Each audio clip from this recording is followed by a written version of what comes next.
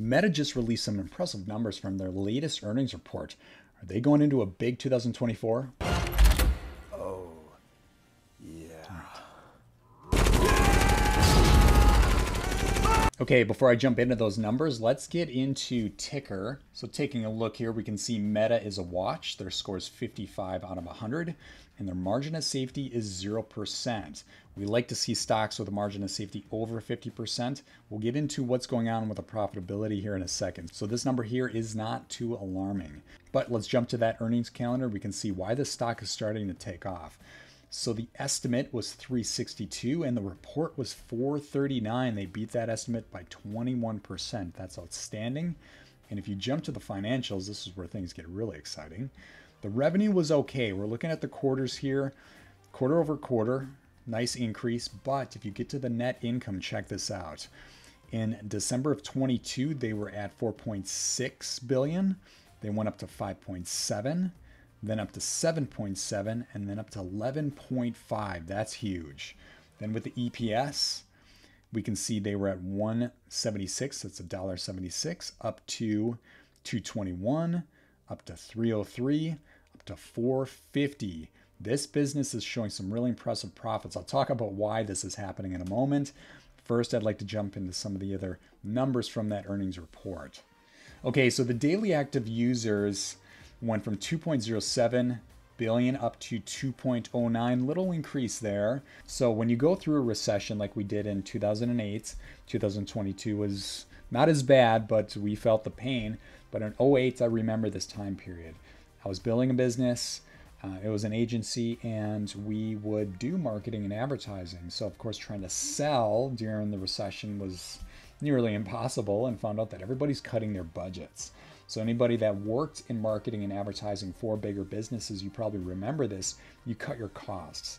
And really, if you're in a company and you want to cut your costs, the fastest way to do it is lay people off, which we've seen, and cut marketing and advertising. So what happened in 2022, it was really the end of 21, it was November approximately, through about March of 23. So about a year and a half, we went into this bear market or recession. And a lot of companies pulled back on marketing and advertising. And three big companies that really felt the pain include Google, or Alphabet, Meta, Facebook, and Amazon. Now, there's a few others on the list, like Pinterest comes to mind, but with this, those big players, they really felt the pain. A lot less spend, a lot of companies spending less on advertising. And if you don't reduce your costs, that means your profitability gets really small.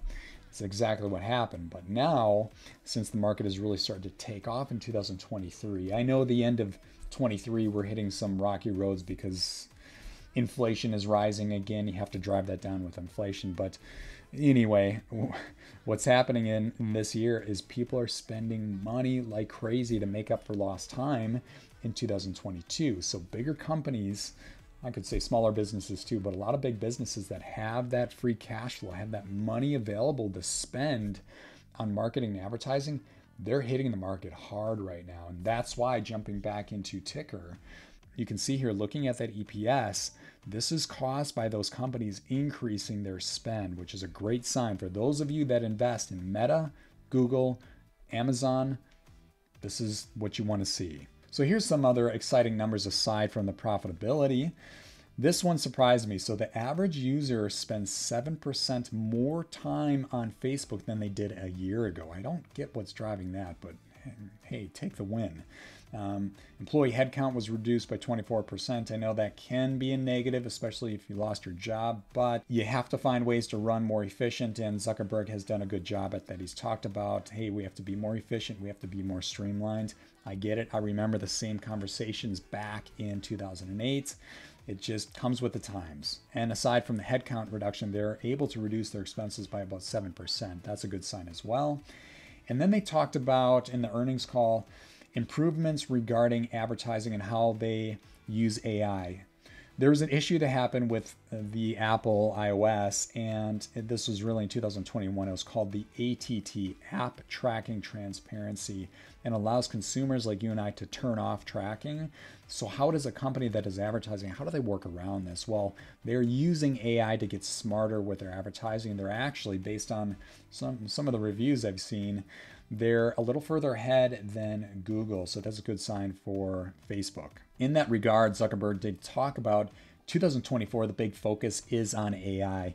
That's a smart play. We've seen the increase in net income, the profitability really driven by ads, getting smarter with ads by using AI. It makes perfect sense. You want to be doubling down on AI in 2024. Now, I do have to touch on one negative here.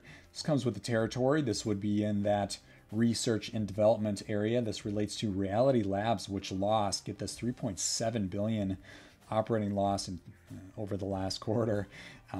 I get it. They're doing some work on the Quest 3, looks like Ray-Ban smart glasses, and then AI Studio, which has chatbots. So with that, you're going to be doing a lot of trial and error to see where things go. And sometimes it works, sometimes it doesn't. It just comes with the territory. So they do have some free cash to play with on hand. I would say continue doing that. You have that luxury. A lot of mid-sized and small businesses, you can't really experiment that much. But hey, you got to try, see what works with some of those physical products, and see if they can go to market and make some decent profit. But I wouldn't go too crazy. I would put a lot of focus on that advertising. That sounds like where they're going over the next year. Let's lean into this market taking off. And touching on the market, by the way, overall, I don't see Facebook going away anytime soon. I think they're going to lean into this and do some big things in 2024. But I'd love to hear what you guys have to say. If you like this video, hit that like button. If you want to see more like it, hit that subscribe button. And if you want to find some strong stocks and avoid some bad stocks that people may be talking about on other YouTube channels, I invite you to join Tykr for free.